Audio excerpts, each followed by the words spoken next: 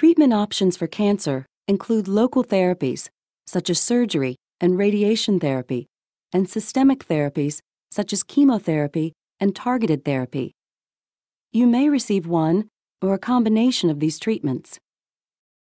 There are several surgical options, depending on the type and stage of the cancer.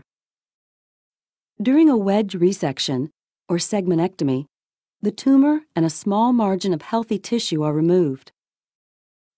In a lobectomy, or sleeve lobectomy, one lobe of a lung is removed. During a pneumonectomy, the surgeon removes the entire lung. In a sleeve resection, a diseased section of a large airway is removed, and the healthy ends are reattached. During any of these procedures, your surgeon may remove lymph to check them for signs of cancer. Radiation therapy, or radiotherapy, is a local treatment that uses high-energy rays to kill or shrink cancer cells to relieve symptoms.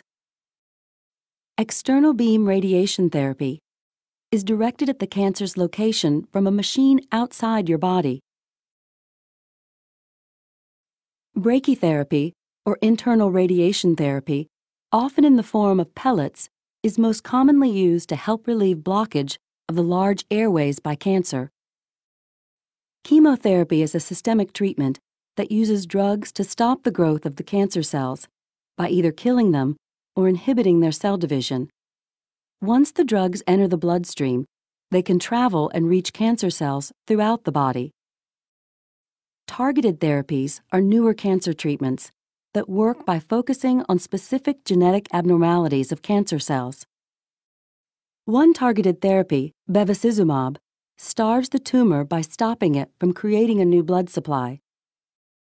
Another targeted therapy, erlotinib, stops tumor growth by blocking the chemicals that signal the cancer cells to grow and divide.